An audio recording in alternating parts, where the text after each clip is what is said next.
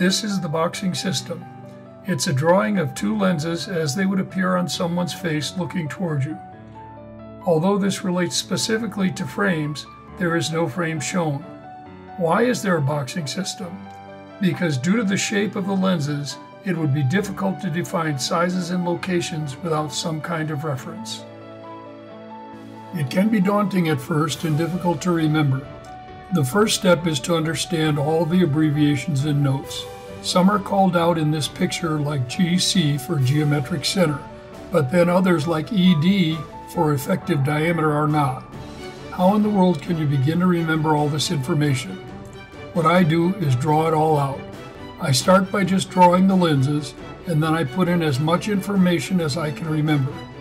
Then I compare my drawing to this picture and make note of anything I've forgotten. Then I draw it again and again until I have it all there. While drawing, I'm thinking about each thing I draw. I'm no artist, so the sketches are rough, but that's not important because they're meaningful to me. Here is an example. First, I draw the lenses and the nose just for orientation.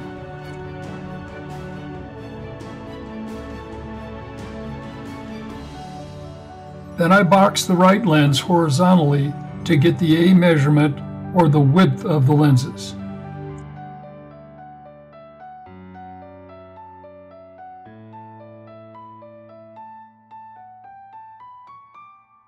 Then I box the left lens vertically to get the B measurement or height of the lenses.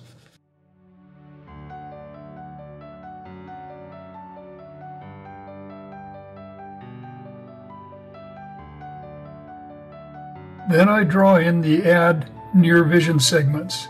In this case, they are drawn as straight top 28s.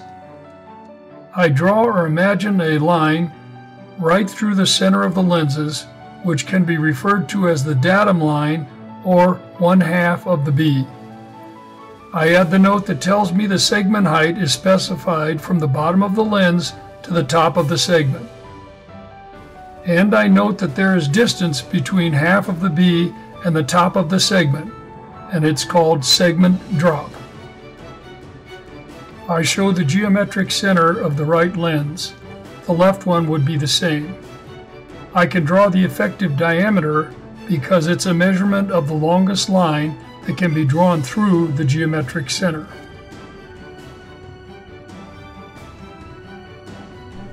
If I show the geometric centers of both lenses, I can see the frame PD. Note that this is not the same as the patient PD. The lab can decenter the lenses in a frame to put them right in front of the patient's pupils. Now I can point out the DBL, or distance between lenses. I like to remember that the A measurement plus the DBL is equal to the frame PD.